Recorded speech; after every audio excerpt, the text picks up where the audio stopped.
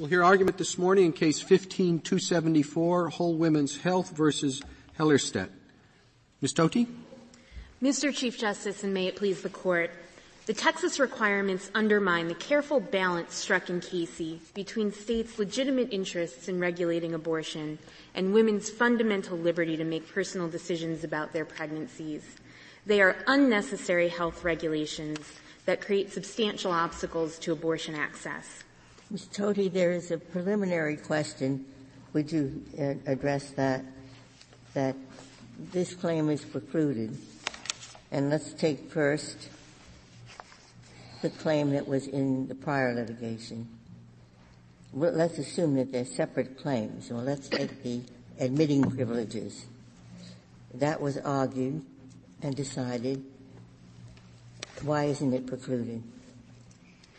Your Honor, it's not precluded because material facts relevant to the claim developed subsequent to entry of judgment in the Abbott case. But you could have you could have asked for supplemental briefing. I mean, the new action is filed 6 days after the Supreme Court issues its decision in this case. You could have asked for supplemental briefing.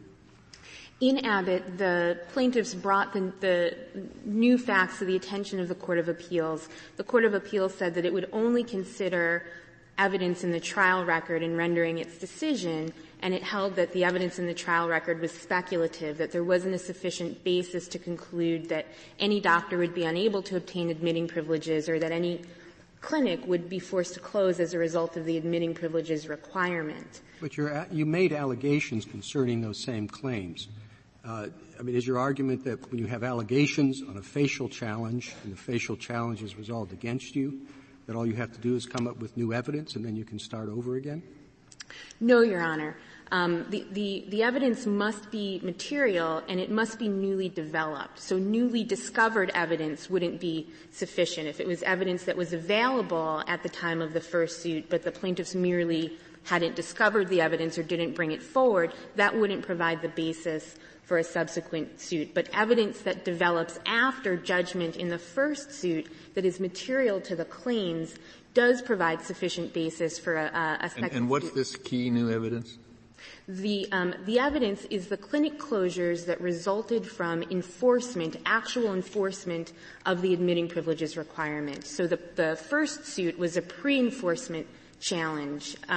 It was before the law took effect, and the court concluded that there was not sufficient evidence that any doctor would actually be unable to obtain admitting privileges or that any clinic would actually close. Well, there's very little specific evidence in the record in this case with respect to why any particular clinic closed. Basically, your argument is that the law took effect, and after that point, there was a decrease in the number of clinics. So suppose you win here, and the state then examines what happened in each of these clinics and comes up with evidence showing that in quite a few instances the closure was due to other factors.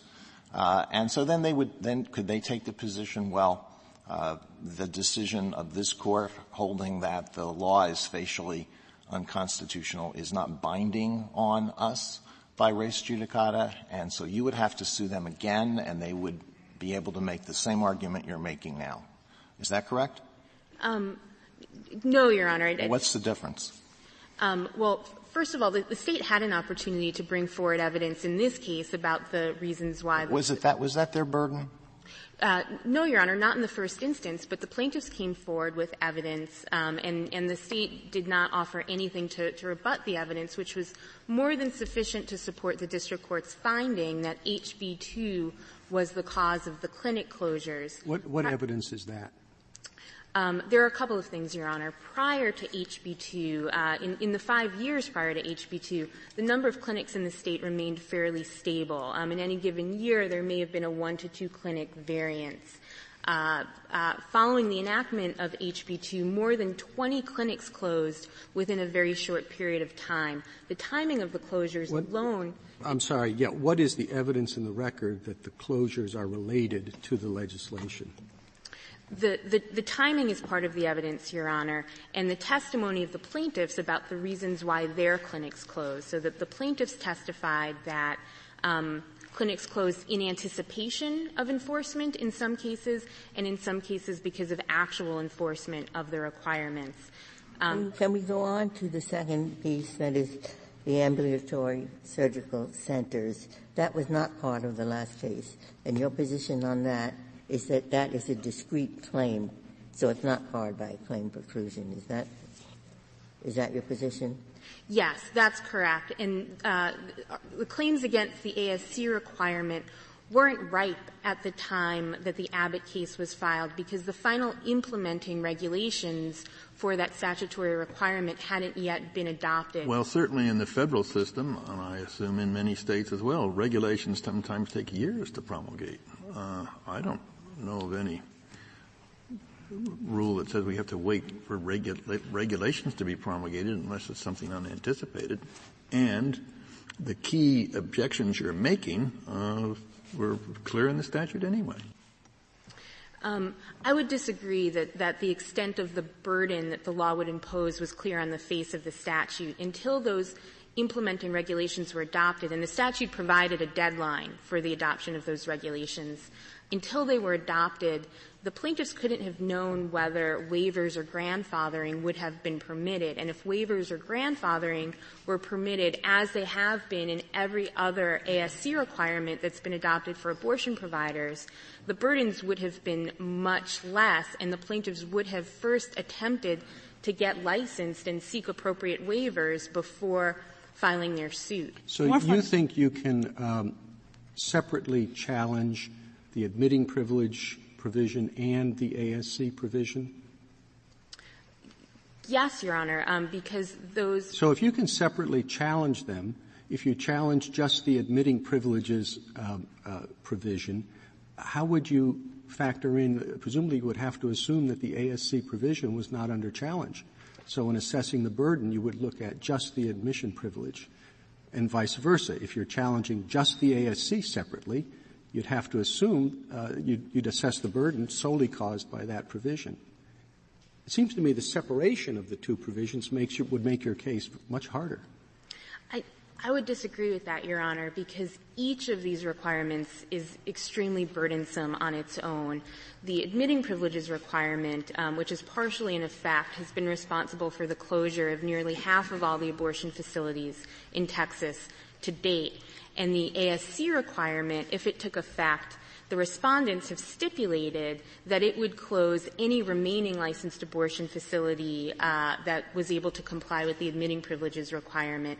So independently, each requirement is extremely burdensome, and collectively, the 1-2 punch of these requirements would be responsible for the closure of nearly 30. What I think the Chief Justice asked, I don't want to take words out of his mouth, but I think the question was, one of the two lines that's been asked, is that in the district opinion at page 7, the district court has said that if the ASC regulation goes into effect, there will be one facility left in Austin, 2 in Dallas, 1 in Fort Worth, 2 in Houston, and either 1 or 2 in San Antonio.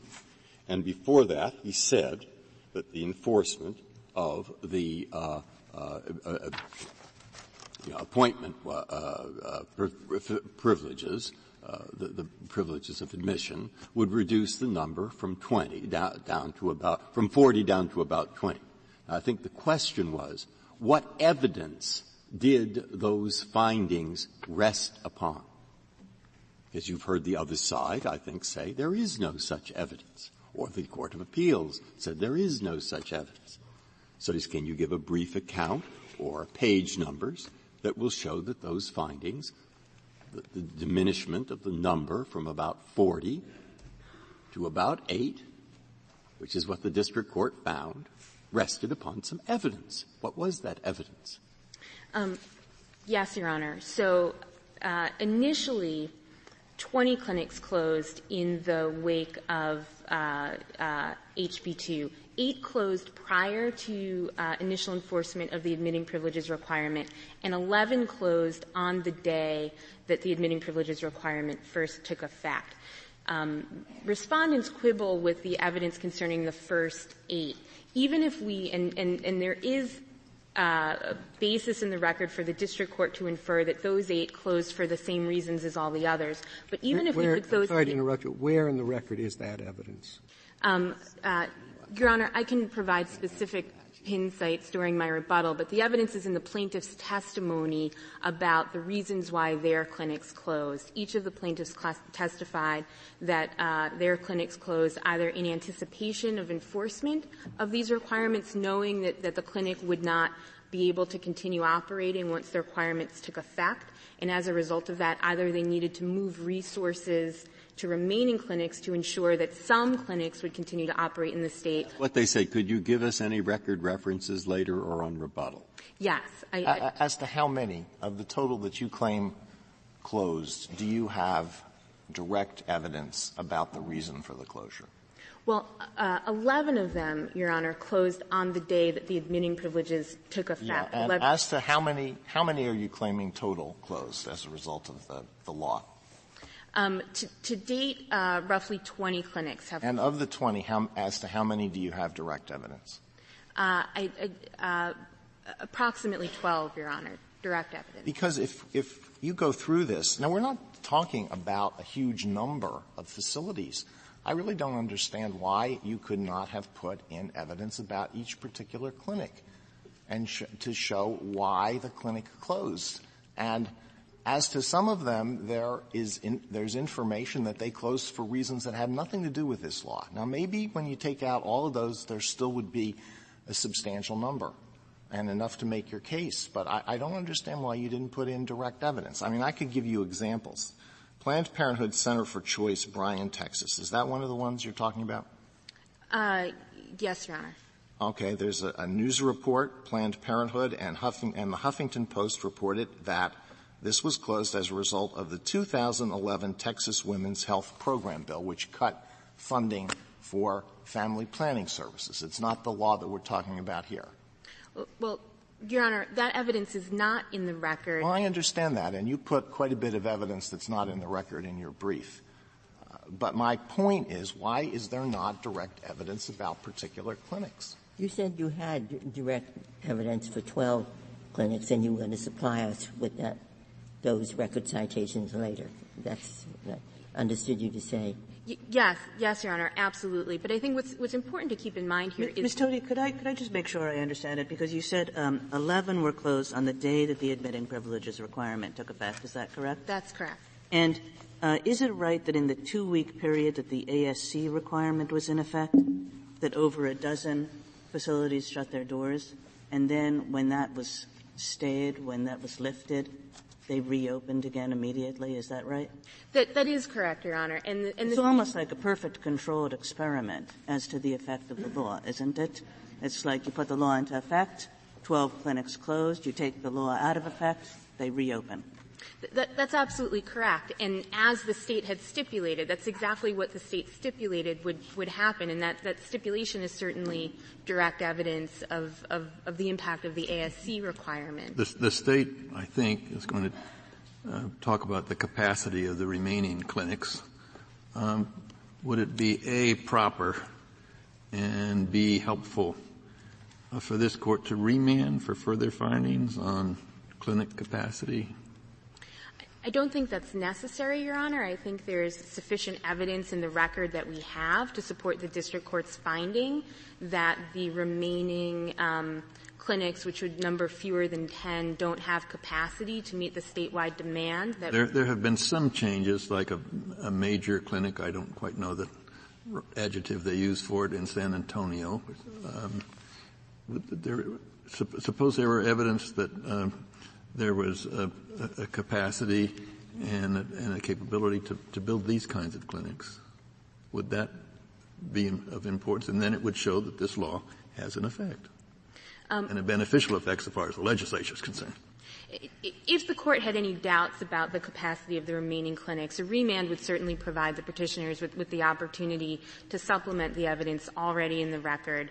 But the evidence in the record shows that supports the district court's finding that because the ASC requirements, the costs of it are so prohibitive, it will deter new clinics from opening to take the place of the ones that close. Is it correct that the number of ambulatory surgical centers performing abortion has increased by 50% since this law went into effect?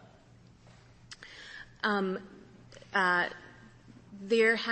this law has taken effect, 3 new ambulatory surgery centers have opened, and there was evidence about that at the trial, and the trial court knew that that was going to happen.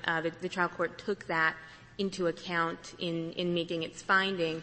But nevertheless, there was substantial evidence, including Texas's experience in 2003 following enactment of the ASC law for later abortions, for post-16-week abortions, that shows that the market never adjusted, and the rate at which those procedures occurred in Texas was drastically diminished following enactment. One quick question about capacity. I don't want to take your rebuttal time, but your co-counsel is also litigating a case like this in Louisiana, and in that case, the plaintiffs were able to put in evidence about the exact number of abortions that were performed in all of the facilities. Why could that not have been done here? Why wasn't it done here? Well, so I see that I'm getting into my rebuttal time, Your Honor, but there is evidence in the record about the number of abortions that were performed on an annual basis, the geographic distribution of those abortions. Texas collects those statistics, and those statistics are part of the record in this case. We have absorbed so much of your time with the threshold question. Perhaps you can't you have some time to address the merits? Why don't you take an extra 5 minutes, and we'll be sure to afford you rebuttal time after that. Thank you, Mr. Chief Justice. So, fundamentally, these laws impose heavy burdens on abortion access that are not medically justified. And for that reason, they impose an undue burden on the right to abortion. Do you think there's a rational basis for the law based on the benefits that the legislature saw? I do not, Your Honor, because... Well, I thought you expressly did not challenge the law as lacking a rational basis. We did not preserve our rational basis claim. The district court denied that claim, and we haven't preserved it here. Here we're focusing on the undue burden, but we wouldn't concede that the law has a rational basis because, in fact, it undermines... We have to assume it does, since you're not raising that challenge, don't we? Because the law actually undermines the state's interest in health rather than advancing it by causing an increase in later abortions and self-induced abortions, we wouldn't concede that it's rationally related to the state's interest in health. But you said even if the test is undue burden, not rational basis. That's correct, Your Honor. And in order to determine whether a law imposes an undue burden on the abortion right, we must first consider the magnitude of the burden that it imposes and then compare that burden to what the law is intended to achieve. How is that illogical? I mean, the question is whether there's an undue burden or a substantial obstacle. What difference does it make what the purpose behind the law is in assessing whether the burden is substantial or undue? It seems once you get past the assumption that the law has a rational basis and you haven't challenged that, then you look at the burden or the obstacle. And the purpose that the law is directed to, I would think, doesn't make a difference. It's either a substantial obstacle or an undue burden, or it's not. In order to determine whether a burden is undue, Your Honor, we have to consider what the burden is in relation to. In Casey, for example, in upholding the informed consent requirements, the court first looked to the state interest that was being served by those requirements. In that case, the state's interest in potential life and concluded that the requirements were reasonably designed to serve that purpose by making the abortion decision more informed. And I thought the undue burden and substantial obstacle went to whether it was undue in light of the woman's right to exercise her right to an abortion, not with respect to the state interest that's asserted. Well, Your Honor, it's both. Casey sought to balance the state's legitimate interest in regulating abortion with the woman's fundamental right, with her liberty to access the procedure, and it concluded that the state couldn't impose unwarranted burdens. So where the state had a good reason to impose a restriction, and that restriction didn't impose burdens that were undue, then the restriction could stand. But where a restriction is unreasonable, or in the language of Casey, medically unnecessary, and it's going to impose burdens on access to abortion, then that restriction cannot be sustained under the 14th Amendment. Can I walk through the burden a moment? There's two types of early abortions at play here. The medical abortion that doesn't involve any hospital procedure. A doctor prescribes 2 pills, and the women take the pills at home, correct? Under Texas law, she must take them at the facility, but that is otherwise correct. I'm sorry, what? She has to come back 2 separate days to take them? That's correct, yes. All right. So now from when she could take it at home, it's now she has to travel 200 miles or pay for a hotel to get those 2 days of treatment. That's correct, Your Honor. All right. Let me ask you something about that 2-day wait, okay, or that travel time. How many other states and how many other recognized medical people have testified or shown that there is any benefit from taking pills at the facility as opposed to taking the pills at home, as was the case? There's absolutely no testimony in the record, and no evidence, in any of the amicus briefs that there's a medical benefit to having a medication abortion at a multi-million-dollar surgical facility.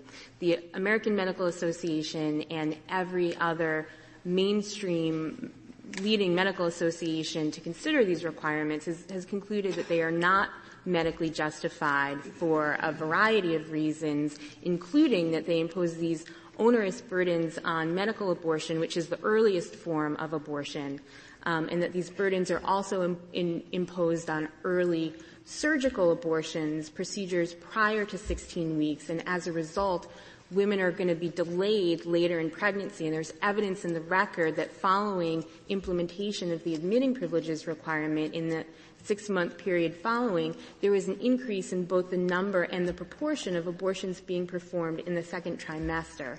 So by delaying women's access to abortion, these requirements are actually increasing the risks that women face. If the Chief may permit me to finish my 2-part question. Sure. The second is the DNC. This dilation in, what's it called, dilation in? Curettage. Curettage. What is the risk factor for a DNC related to abortion and a non-abortion DNC? DNCs are performed in offices for lots of other conditions besides abortion. Is there any evidence in the record that shows that there's any medical difference in the two in the procedures that would necessitate an abortion being in an ACS or not? Are abortions more risky than the regular DNC? No, Your Honor. The evidence in the record shows that the procedures are virtually identical, particularly when DNC is performed to complete a spontaneous miscarriage. So when a woman miscarries and then follows up with her doctor, the doctor will typically perform a DNC, and that's virtually identical to an abortion, but it's not subject to the requirements of HB2. So your point that I'm taking is that the two main health reasons show that this law was targeted at abortion only. That's absolutely correct. Yes, Your Honor. Thank you, counsel. I'm sorry. Is there any other medical condition, like taking the pills, that are required to be done in hospital, not as a prelude to a procedure in hospital, but an independent, I know there are cancer treatments by pills now. How many of those are required to be done in front of the doctor? None, Your Honor. There are no other medication requirements and no other outpatient procedures that are required by law to be performed in an ASC. Thank you, counsel.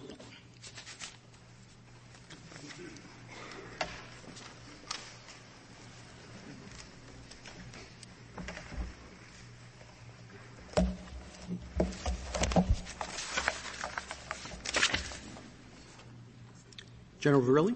Mr. Chief Justice, and may it please the Court, the effects of the Texas law at issue in this case are much more extreme than those of any abortion law that this Court has considered since Casey.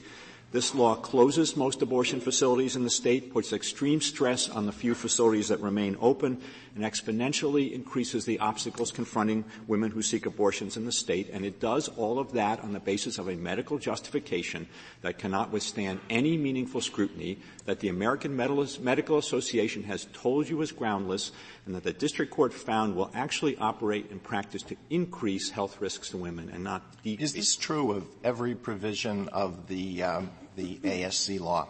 No, I don't think it is true about every provision in the regulations, Justice Alito. Well, not the regulations. Yes, in the regulations. Yeah. Every single provision. Then why was the whole thing held to be unconstitutional? So I agree with the premise of Your Honor's question. There are some parts of the regulation that I think operating alone wouldn't have the substantial obstacle effect.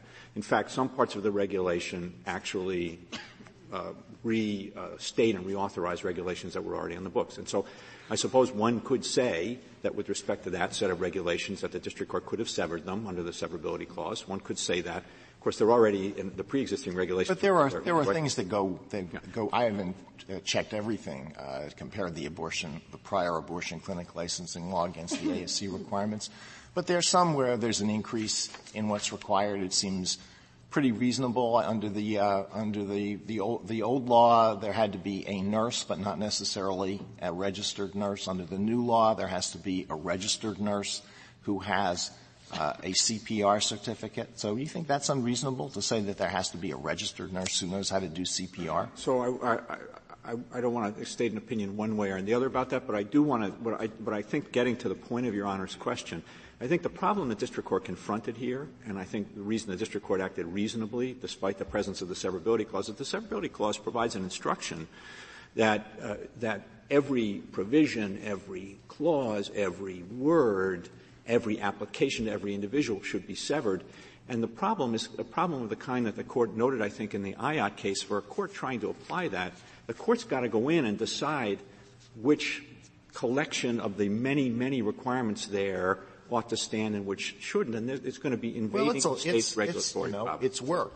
But maybe the district court should have done that work. I mean, I read through this, and I was surprised. I read through these regulations. I was surprised by how many are completely innocuous. And many of them have nothing to do — they have to do with basic safety. They don't even have anything to do particular with abortion. So the entrances to the clinic have to be at grade level. You have to have an elevator. The corridors have to be wide enough so that you could bring in a stretcher if somebody has to be taken to the hospital. And things of that nature. I don't know why things couldn't have been severed out. If there were some that were. I think some could have, and if the court believes a remand is appropriate for the remedy to be more carefully tailored in the way that the court did in the IOT case, we think that would be appropriate. But we do think that the basic point remains that this is a substantial obstacle. And I would like to address 2 points that arose during petitioner's argument. First, closures, and then capacity. With respect to closures, here's what I think the record will show you. Taking the ASC requirement first, there's a stipulation, JA 183, that all clinics that weren't already closed as a result of the admitting privilege requirement would not be able to meet the ASC requirements. and therefore would have to cease operation. As Justice Kagan noted, they did cease operation during the period in which the law wasn't stayed. There's evidence in the record with respect to the 7 clinics that are operated by Whole Women's Health that it was physically impossible to meet the ASC construction requirements because they couldn't fit on the real estate footprint that they had. They couldn't meet them. There's expert testimony in the record from Dr. Lane Farrar, the economist, that the cost of retrofitting these clinics to meet the requirements would be between $1.6 and $2.3 million, which would be prohibitive, that the cost of building a new facility would be at least $3.5 million, which would be prohibitive, and that the additional operating cost of an ASC would be between $600,000 and $1 million a year more. So I think with respect to those, there's ample evidence. With respect to the admitting privileges requirement, we know that 11 of the 20 clinics that closed between the date when the law was enacted and the effective date of the admitting privileges requirement closed on the date that requirement became effective. It seems to me the only reasonable inference you can draw with respect to those 11 is that the law caused the closure. With respect to the others, I don't think there's evidence with respect to each one, but with respect to several, there is evidence that they closed in advance of the effective date because they were otherwise going to have to pay a licensing fee to stay open for another year, which they knew they were not, and they knew they weren't going to be able to stay open, and they didn't want to flush the money away. So I think there's ample evidence in the record with respect to causation. Now, with respect to capacity, I really think this is key because I do think this is the locus of the substantial obstacle problem here. With respect to capacity, before this law took effect, there were approximately 65 to 70,000 abortions a year annually. The ASC clinics that will be able to remain open, the ASC facilities that will be able to remain open, performed about 14,000 a year. That's what the record tells you. It's Dr. Grossman's expert testimony. It's in the JA from pages 225 to 259. About 20%. 20%. So they'd have to increase 4 or 5-fold in a very short period of time against the backdrop of having to meet the problems that the admitting privileges requirement causes. Now, I understand that the Fifth Circuit said that was ipsy-dixit, but with all due respect, that's not binding on you, and it's just wrong. And if you look at the expert testimony at the JA pages I identified, you'll see that what Dr. Grossman said first was something that is just common sense, that these facilities aren't going to be able to increase by 4 or 5 times. And second, he didn't just rely on common sense. He looked at the period of time between when the admitting privileges requirement resulted in the closure of 20 clinics.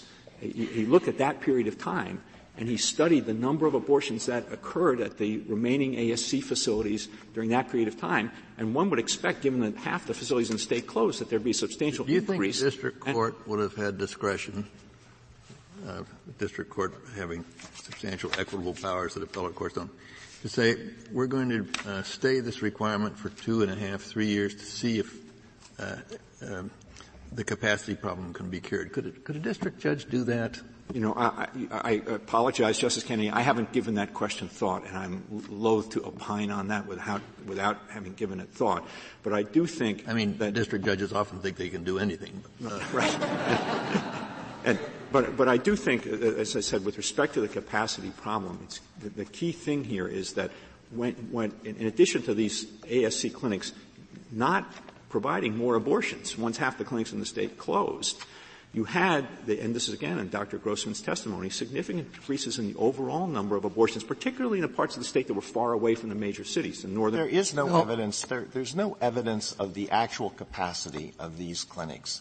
And why was that not put in? Particularly since, if we look at the Louisiana case, we can see that it's very possible to put it in. And some of the numbers there are quite amazing. There's a doctor there performed 3,000 abortions in a year. So we don't really know what the capacity of these ASC clinics are. Well, I think you have expert testimony in that regard. Yeah, but what is it based on? It's not based on any hard statistics. Well, it is. It's common sense that you can't. Common sense, but it's beyond that, as I said, Justice Alito.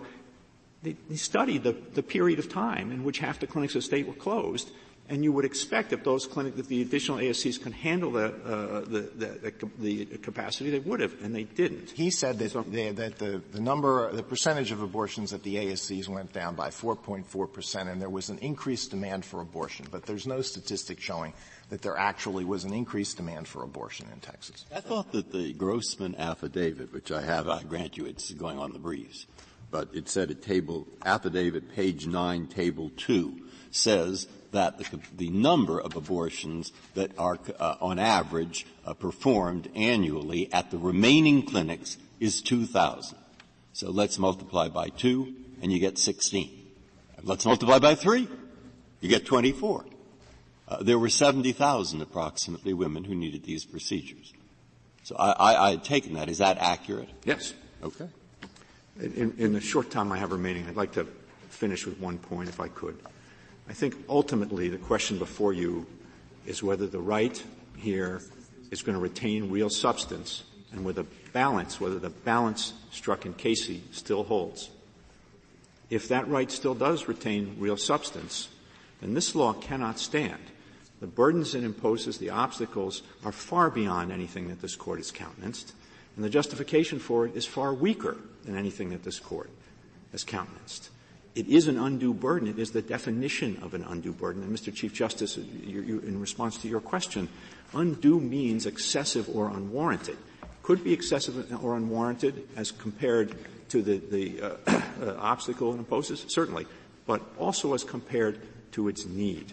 I would have thought Casey and Gonzalez also said substantial obstacle.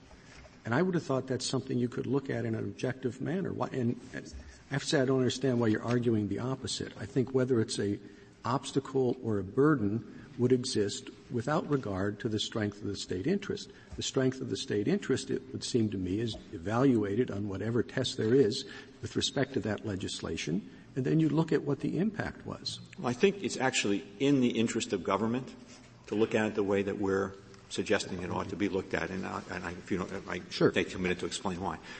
And I think, Mr. Chief Justice, that is because, it is one thing to say that you're going to impose a requirement that does work as much as to be the kind of obstacle that these requirements do, when you have a justification that's frankly flimsy and the American Medical Association has told you is groundless.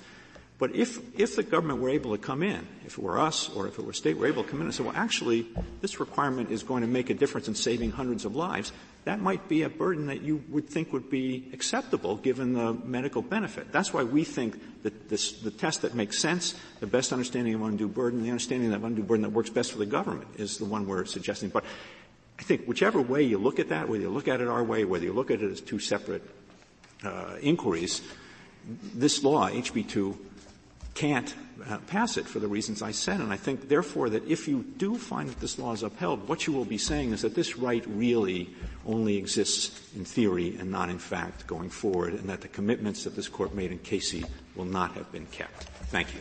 Thank you, counsel.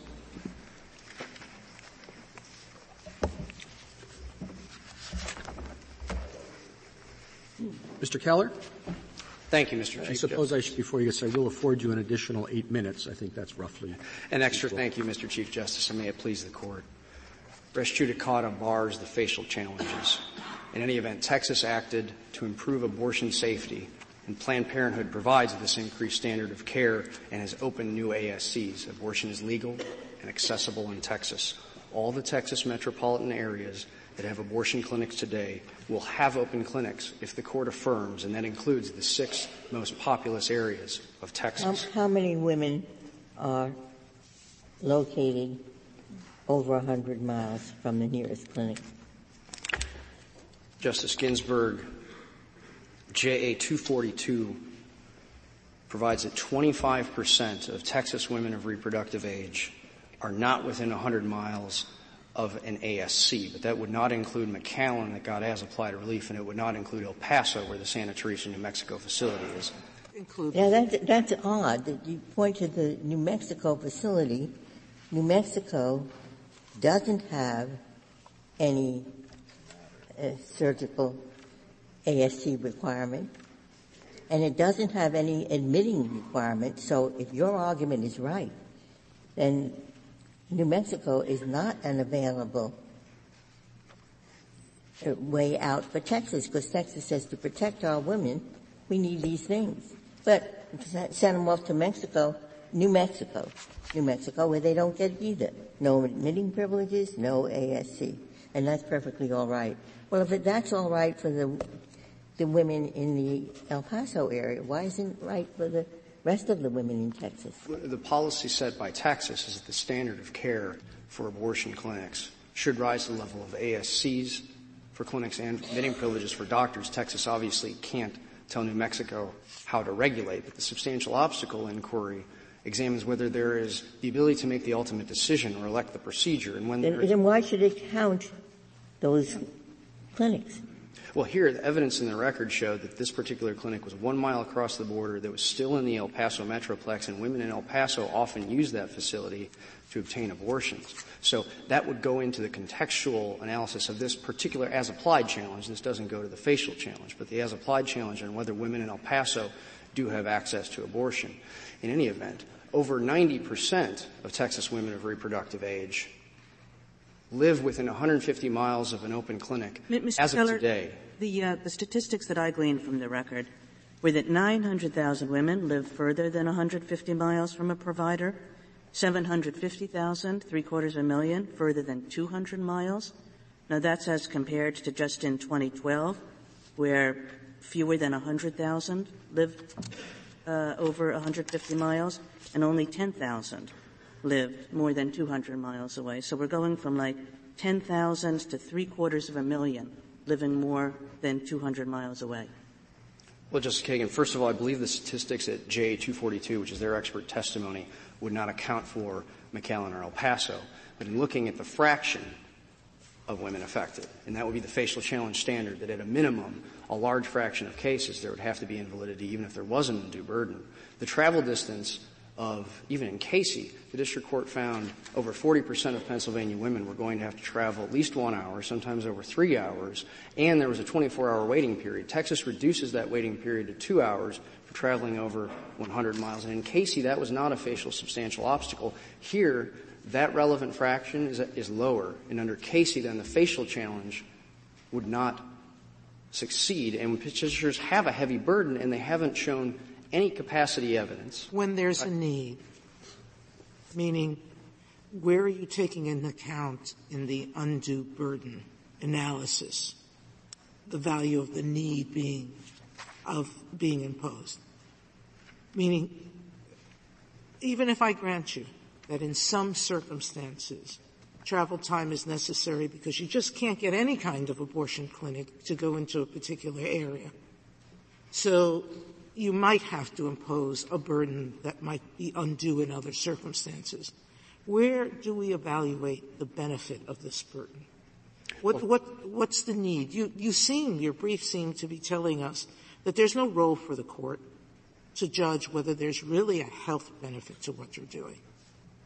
Well, there would be 3 elements of the doctrine. There's the rational basis test. I'm not talking about the doctrine. I'm talking about the question I asked, which is, according to you, the slightest health improvement is enough to impose on hundreds of thousands of women, even assuming I accept your argument, which I don't necessarily because it's being challenged. But the slightest benefit is enough to burden the lives of 1 million women. That's your point? Well, and what Casey said is the substantial obstacle test examines access to abortion. Now, if a law had no health benefits, presumably it would be irrational. But even their expert, and this is at JA 256 and 258, acknowledged that some doctors do believe that there are benefits for the ASC and admitting privileges requirement. What is the benefit of the medical, the 2 pills that you take? What is the benefit of having an ambulatory surgical center to take 2 pills when there's no surgical procedure at all involved? 2 responses, Justice Ginsburg. First, the complication rates are greater. And when there's a complication rate from a drug-induced abortion, then a surgical abortion is needed as a follow-up. In the first lawsuit, on the complication, that complication is likely to arise near the woman's home, much more likely to arise near her home, which the 30-mile has nothing to do with. Well, first of all, the 2 travel distances, that was about the drug protocol. That's a different part of the bill. That was in petitioner's first lawsuit, and they have not raised any challenge to that in this lawsuit. In any event, I'm not talking about the prior lawsuit. I'm talking about this lawsuit. You need to have access to a hospital within 30 miles. 30 miles of what? 30 miles of the surgical center when the woman lives at a much greater distance, and if she's going to go to any hospital, it will be in her local community, not near the surgical center. Of course, most abortions are surgical abortions in the state. Well, I'm asking you just about the medical. That's right. And also, I can't imagine. What is the benefit of having a woman take those pills in an ambulatory surgical center when there is no surgery involved? Well, there would be surgery and a complication, and all abortion clinics in Texas perform surgical abortions, and that's why petitioners probably didn't defend that aspect of the judgment. If there's a complication, it is not going to occur on the spot. I mean, you would have to concede that in the case of the medical abortion, the complication generally arises after the woman is back at home, and then the nearest hospital has nothing to do with the surgical center.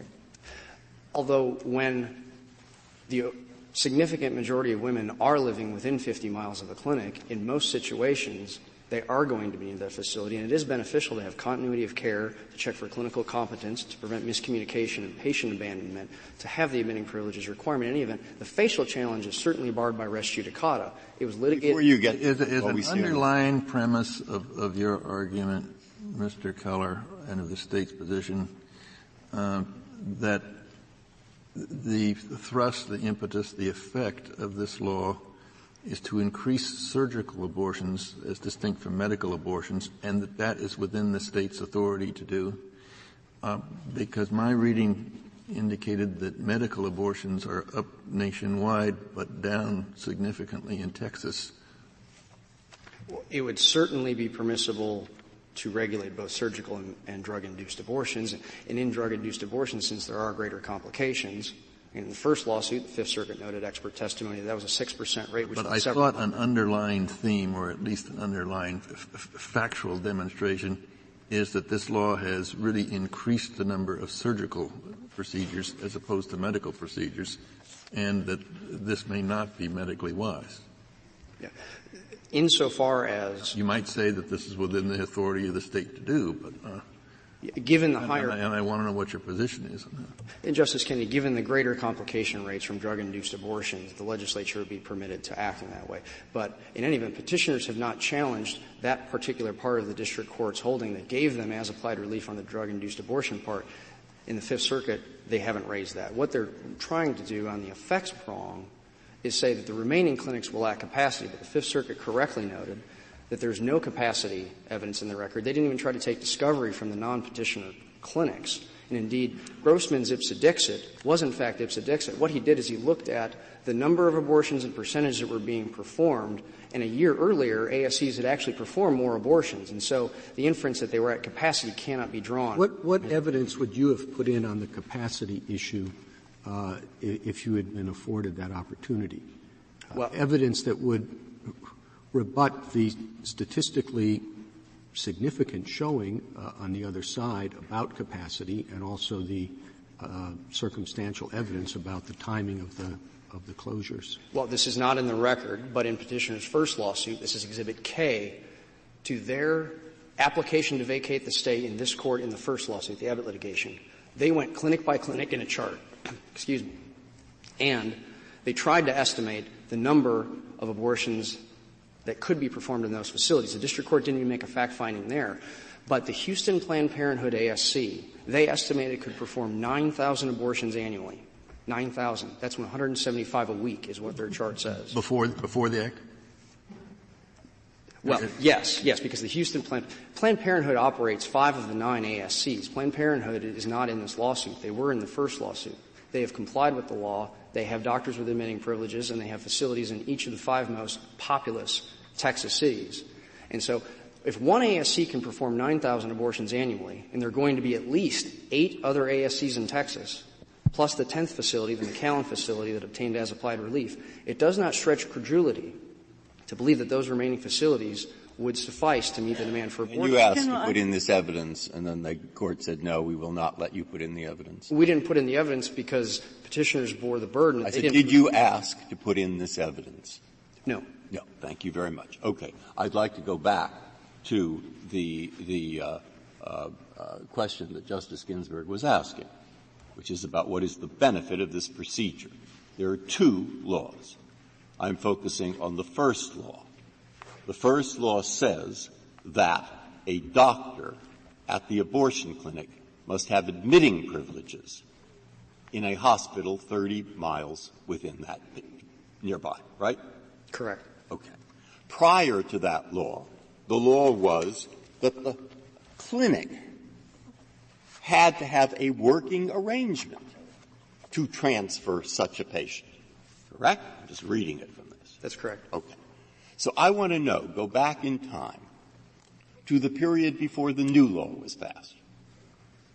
Where in the record will I find evidence of women who had complications, who could not get to a hospital, even though there was a working arrangement for admission, but now they could get to a hospital because the doctor himself has to have admitting privileges?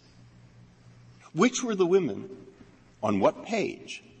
Does it tell me their names, what the complications were, and why that happened?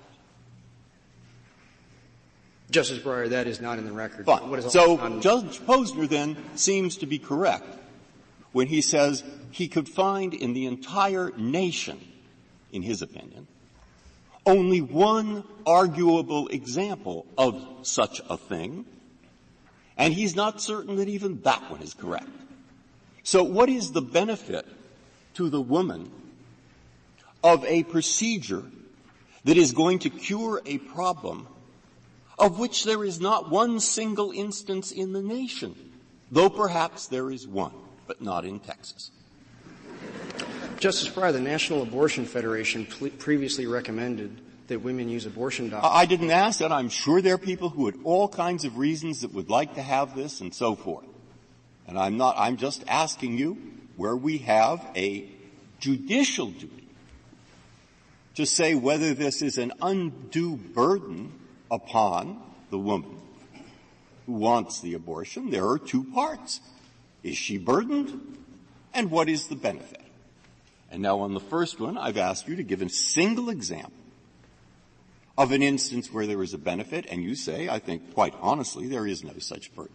So let's turn to the second. The second one, according to the amicus briefs here, which I guess I could validate, that even without the surgical center, leave it out, there are risks, quite correct. Those risks are roughly the same as the risk that you have in a dentist office when you have some surgery, or you don't have an ambulatory surgical center. They are 28 times less than a risk of a colonoscopy, where you don't have ambulatory surgical center. They are like hundreds of times less that you've seen these briefs. Okay. So I read them and you read them. And so what is the benefit here to giving, the woman, I can't say it's zero here, this ambulatory surgical center, when the risk is minuscule compared to common procedures that women run every day in other areas without ambulatory surgical centers? That has never been the test under Casey about substantial obstacle. And this court in Simopolis, even before Casey, upheld an ASC requirement, and there Virginia did not require that brain surgery be performed in a hospital or an ASC. That's at 5043 of the Simopolis oral argument transcript. This because in looking at the laws, it's whether the legislature has a legitimate purpose in acting. Legislatures react. Well, can the legislature say anything, General? If the legislature says we have a health-related abortion regulation here, we've looked around the country and we think that there are 10 great hospitals in the country, Massachusetts General, Brigham and Women's, and we're going to make all our abortion facilities conform to the standards of those hospitals. And that will increase medical care. Now, it's true we don't make anybody else doing any other kind of procedure conform to those standards. but we think it will increase health benefits if abortion facilities conform to them. Would that be all right? Under this Court's precedent, abortion can be treated differently. That's Simopolis, that's Missouri. And so every abortion facility has to hit the standards of MGH. That would be all right. There would have to be medical evidence. It is at a minimum disputed. And here, their experts have conceded that doctors believe this. This is precisely where there's a medical disagreement, even if you don't accept our medical testimony, although it was admitted into the record. I'm sure that there's medical evidence that if every facility was as good as Massachusetts General, they would be better facilities. I'm sure that you could find doctors to say that because MGH, it's a great hospital. But that would be okay, even though it's not applied to any other kind of facility doing any other kind of procedure, even though we know that liposuction is 30 times more dangerous, yet doesn't have the same kinds of requirements. That was the holding in Simopolis. And in Missouri, the Court... Well, do you then, would it not be the case that a state could increase the standard of care as high as it wants, so long as there's not an undue burden on the women seeking abortion? So, if they could increase the standard of care up to the very highest anywhere in the country, and it wouldn't be a burden on the women, well, that would be a benefit to them. Would there be anything unconstitutional about that? No, provided that women are able to make the ultimate decision to elect the procedure. But doesn't that show that the undue burden test is weighed against what the state's interest is? Justice Kennedy. Are these two completely discrete analytical categories, undue burden, and we don't look at the state's interest? What Casey noted was that the undue burden test is there a purpose or an effect of a substantial obstacle to access? And that's a question about access. As to whether what the state's interest would be, that would be going to a rational basis review or maybe a purpose-based analysis, but you need the clearest proof under the Court's general doctrine about unconstitutional purpose to infer that there's an unconstitutional purpose when there's a legitimate interest in promoting patient health, which is what Texas did here. And even Roe v. Wade said that states can ensure maximum safety for patients. What is the legitimate interest in protecting the health? What evidence is there that under the prior law, that the prior law was not sufficiently protective of the woman's health? As I understand it, this is one of the lowest risk procedures. And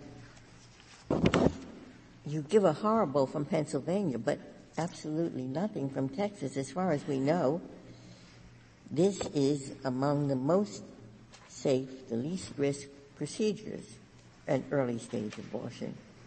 So what was the problem that the legislature was responding to, that it needed to improve the facilities for a woman's health? In Petitioner's first lawsuit, Planned Parenthood admitted that over 210 women annually are hospitalized because of abortion complications. Here, JA-266... As compared to childbirth, much riskier procedure, is it not? Well, the American Center for Law and Justice and former abortion providers' amicus briefs dispute that. But regardless, there is evidence... Is there really any dispute that childbirth is a much riskier procedure than an early-stage abortion? Justice Ginsburg, those amicus briefs point out that when you look at record linkage statistic instead of complication reporting, there may be a difference. And the reason why reporting is important is there's evidence in the record here that abortion complications are underreported. That's at JA 844 and 870 to 72. In fact, Petitioner Holcomb's health... Underreported. Most of the complications you're talking about were reported at hospitals, correct? Well, yes, there's some evidence of not reporting other things outside the hospital, but you know the number of hospitals are accurately reporting. Well, abortion clinics have to report complications in Texas, and Petitioner Holwoman's health, and this is a JA 606 to 700. Complications within their clinic. That's right, and a JA 606 to 700, Petitioner Holwoman's health What's the percentage of 210 from 70,000? My math is pretty horrible. But it's pretty small. And the statistic at JA 266 is that it is lower than 1%. However, when there are 2 to 3 women... I don't mean to negate that one should try to avoid injury to anyone, and don't take my question as that. But there are people who die from complications from aspirin. may be unusual, but there's a certain percentage that do that.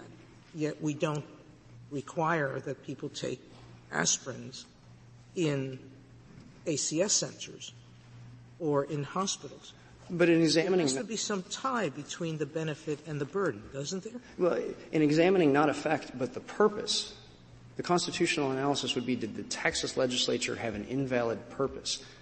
And well, don't you think that you can read that from the fact that there are so many other medical treatments whose complication rates are so disproportionately higher, and the legislature is only targeting abortion, when there is nothing about the figures before it that show a risk so unusual that it needs greater attention? But that would have been Simopolis, it would have been Zurich, and this is why petitioners are trying to upset the balance that was struck in Casey. I see where this fits in.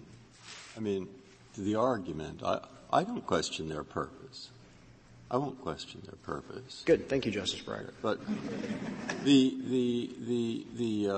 what their purpose is that they're worried about these complications and they want to make life safer for the women. All right, let's take that as the purpose. You've said there aren't very many complications.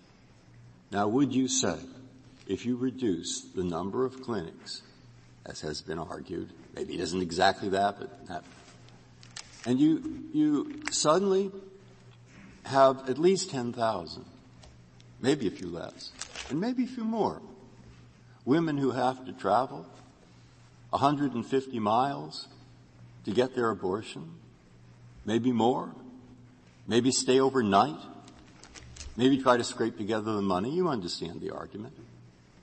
Are there going to be more women or fewer women who die of complications due to an effort to create an abortion? I mean, you read the briefs, and you've read the same articles I have. And, of course, the argument is if you lead to self-induced abortion, you will find many more women dying. So if the concern is this tiny risk of dying through a complication in a clinic, is this a remedy that will in fact achieve the legislature's health-saving purpose?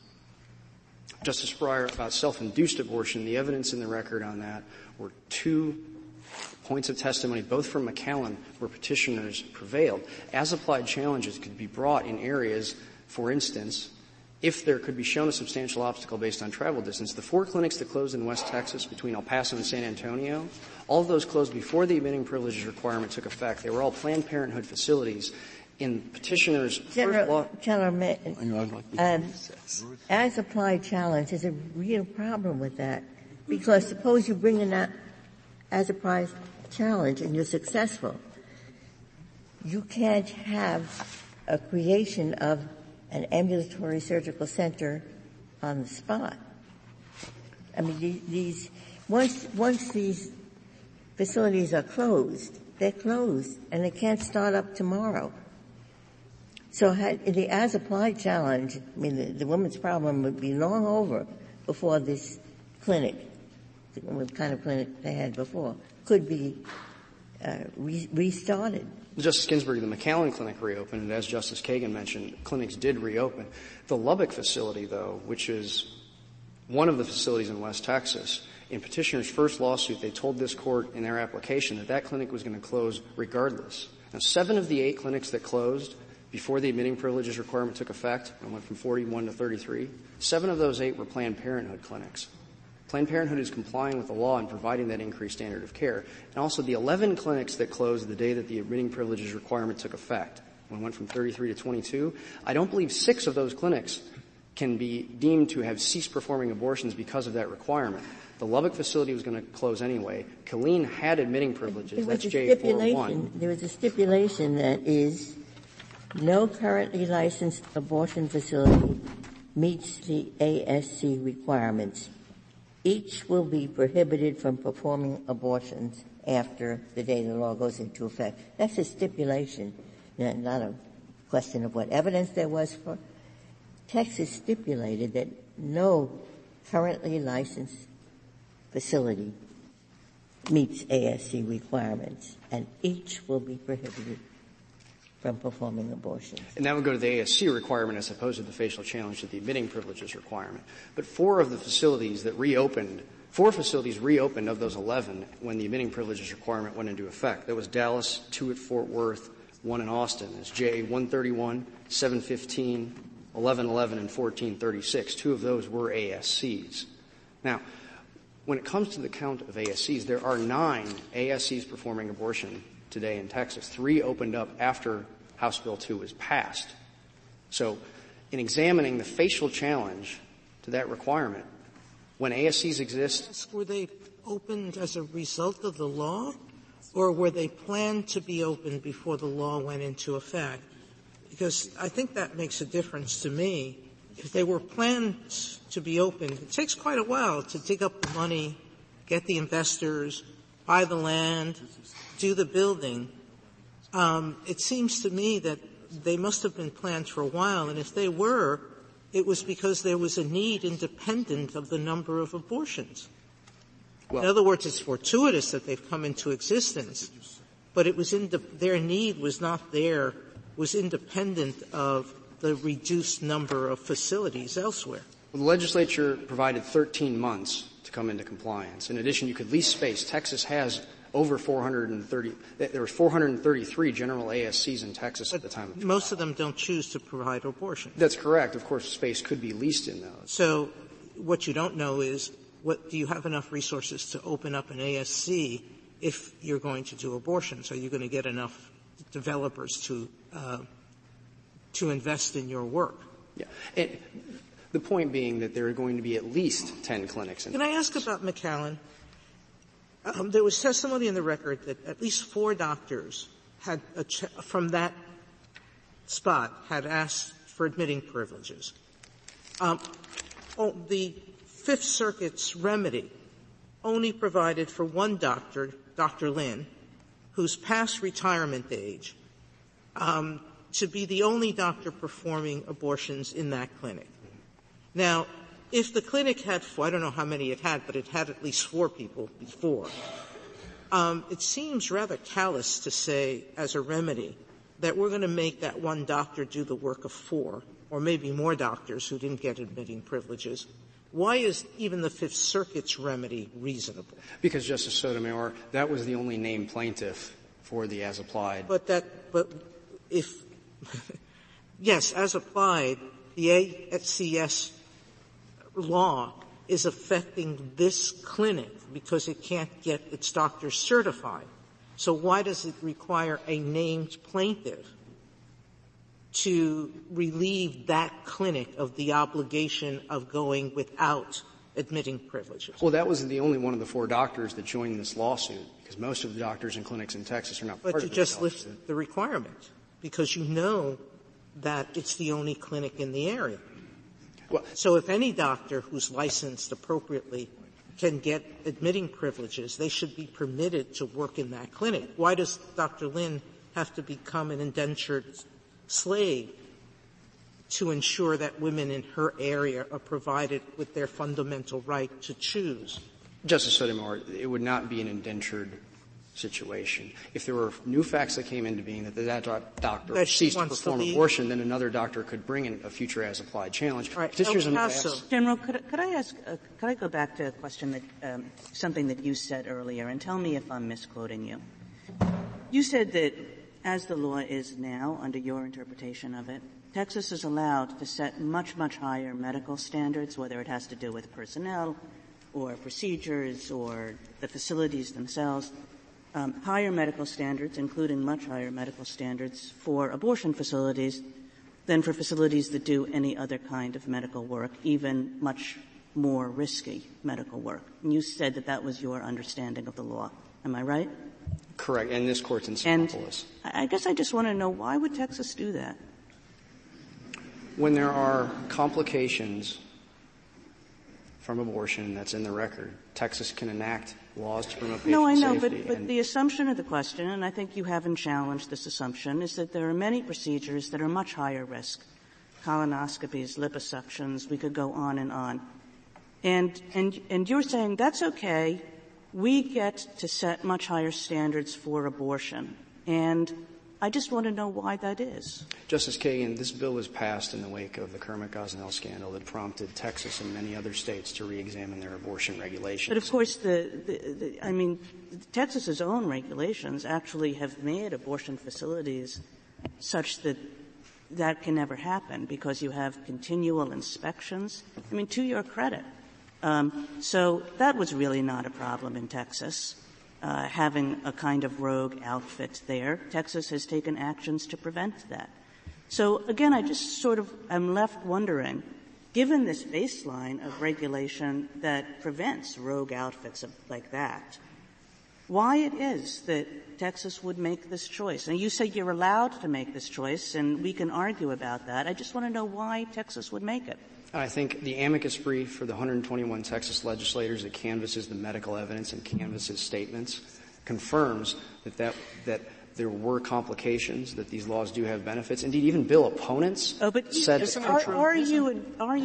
you're not really contesting that there are greater complications in abortion facilities than there are with a great deal of medical procedures that are not subject to the same standard of regulation. Yeah, brain surgery, for instance, just like Simopolis, would almost certainly have it would have higher risks of complication. But General, the court as to rogue facilities, which Justice Kagan just mentioned, one of the amicus briefs cites instance after instance where whole woman's facilities have been cited for really appalling violations when they were inspected. Holes in the floor where rats could come in, the lack of any equipment to adequately sterilize instruments. Is that not the case? Stories similar to that are also raised in the 121 Texas legislators' amicus briefs. These are not stories. These are, as I understand it, actual reports of inspections of those facilities. The amicus briefs do discuss that, and the complications from whole woman's health were underreported to the state. That's JA 606. Texas, under the prior law, has the right to make random inspections. The problem in Pennsylvania was this filthy clinic hadn't been looked at by anyone from the state in 16 years. But Texas can go into any one of these clinics and immediately spots a violation. It says you can't operate till you come up to speed. So Texas had, as Justice Kagan pointed out, its own mechanism for preventing that kind of thing from happening. Texas did have existing regulations, but increasing the standard of care is valid, particularly not only in light of it's valid only if it's taking care of a real problem. And there were abortion complications and underreported. Well, no, a real problem, meaning Gosell, the governor of Pennsylvania, said was a regulatory failure, and only in that this clinic had not been inspected for 15 years. The doctor was fabricating his reports. That could happen almost in any setting. Anyone who intends to break the law is going to break the law, whatever the regulatory rules are. You're going to have doctors, as happened our laws, who were performing abortions without permission in their offices or without licenses. And I don't want to suggest that we should presume that's going to happen, but it will happen. But the constitutional standard for whether a state can make abortion safer can't be that it can only prevent a Gosnell situation. Well, and there are complications. But you have to see, as Justice Breyer asked you earlier, why are the problems? Isn't this a self-created problem? What happened in Texas, independent of Gosell, that raised a Gosell-like situation in Texas that made legislatures so concerned after so many years about taking care of this greater risk in abortions as opposed to all the other procedures that are performed in non-ACS facilities? Because there are complications in abortion, and this was there is complications in colonoscopies, and colonoscopies are 15 times 28. Justice Breyer just corrected me. 28% higher. But legislatures react to topics that are of public concern. In Gonzalez, the court noted that after Dr. Haskell's procedure for partial birth abortion became more of a nationwide concern, states reacted. When the legislature sees that there's a problem, and maybe that there wouldn't rise to the same level of a Gosnell problem, but the legislature can still act to make abortion safer, which is precisely what Texas did here. If I can address my friend's contention of the record as to what clinics closed preemptively. There's evidence in the record that Killeen, McAllen, and El Paso, 3 clinics, closed preemptively. They brought as-applied challenges in McAllen and prevailed. They brought their as-applied challenge in El Paso and did not prevail. And the Killeen clinic did not seek as-applied relief. Indeed, if there are any future concerns, as-applied challenges can be raised. For instance, the wide swath of area in West Texas does not have an abortion clinic today. There was no as-applied relief sought in this case. And if it would turn out that there were going to be an issue in that area, a future as-applied challenge could address that concern. Well, that's the problem. Once the clinic closes, you said McAllen reopened, but that was very swift. Once a clinic closes, the equipment are gone, the doctors are gone. You can't reinstate it tomorrow.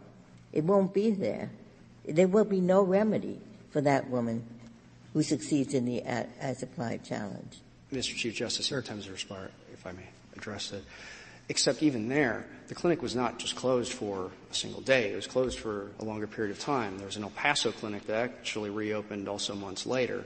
So an as-applied challenge could allow a clinic, if an undue burden, if a substantial obstacle were shown because of driving distances or capacity in the future in that discrete instance. But when we're in this facial challenge posture, petitioners bear the heavy burden to show at least a large threat. Self-evident in any area that this area of western Texas is as big as California, no? Bigger? Well, I'm not sure about California, but it certainly is a large huge size. Area. Absolutely. Why isn't it self-evident if you have a law that says you can only be an ACS provider, and who's going to come in and say, I can't be an ACS provider, but it's an undue burden on me, or it's an undue burden that's self-evident on the women in that area? Well, the right is possessed by the women, but clinics and doctors can bring challenges. So why don't we take this lawsuit as those women saying just that? Because there was you can't have a law that has marginal, if any, medical benefit be applied to this procedure anywhere where there's an undue burden on women. Planned Parenthood had 4 clinics in West Texas. They all closed before any part of HB2 was actually put into effect. They could have brought an as-applied challenge. They didn't. Planned Parenthood did not join this lawsuit. They were part of the first lawsuit. And indeed, the facial challenges here are barred by res judicata, and there are significant record gaps. May I ask you one question? Earlier in your argument, you were quoting how many women are within the reasonable range of the clinic. But don't we know from Casey that the focus must be on the ones who are burdened and not the ones who aren't burdened? There is, in the district court said, this is not a problem for women who have means to travel. That those women will have access to abortion anyway. So, in Texas or out of Texas. So, Casey was quite precise in this when it's talking about husbands and notification. You don't look to all the women who are getting abortions. You look only to the women for whom this is a problem. And so the only women we would be looking at is not all the women who live in Austin or Dallas, but the women who have the problem, who don't live near a clinic. Isn't that the clear message of Casey and the husband notification? When a law is regulating women, as it would in the spousal notification provision, that might be different. But when we're talking about doctor and clinic regulations, when the law is going to have a relevant effect is going to be for every doctor and every clinic, which is precisely why the Fifth Circuit noted that that was the proper denominator, all women of Texas reproductive age, and petitioners have not challenged that denominator holding in their open But this brief. is about, what it's about is that a woman has a fundamental right to make this choice for herself. That's what that's the starting premise. And then this is certainly about Casey made that plain, that the focus is on the woman, and it has to be on the segment of women who are affected.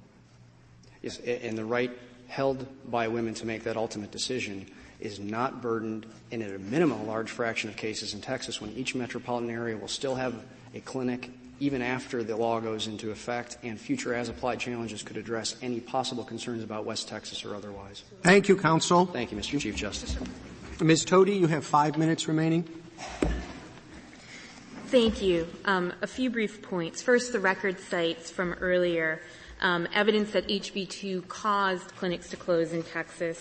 The plaintiffs testified that HB2 caused clinics in Killeen, Austin, Beaumont, McAllen, and El Paso to close, and that testimony is at JA 339, 715, 722, and 731. Respondents stipulated at JA 183 and 184 that the ASC requirement would cause any licensed abortion facility still operating on the day it took effect to close.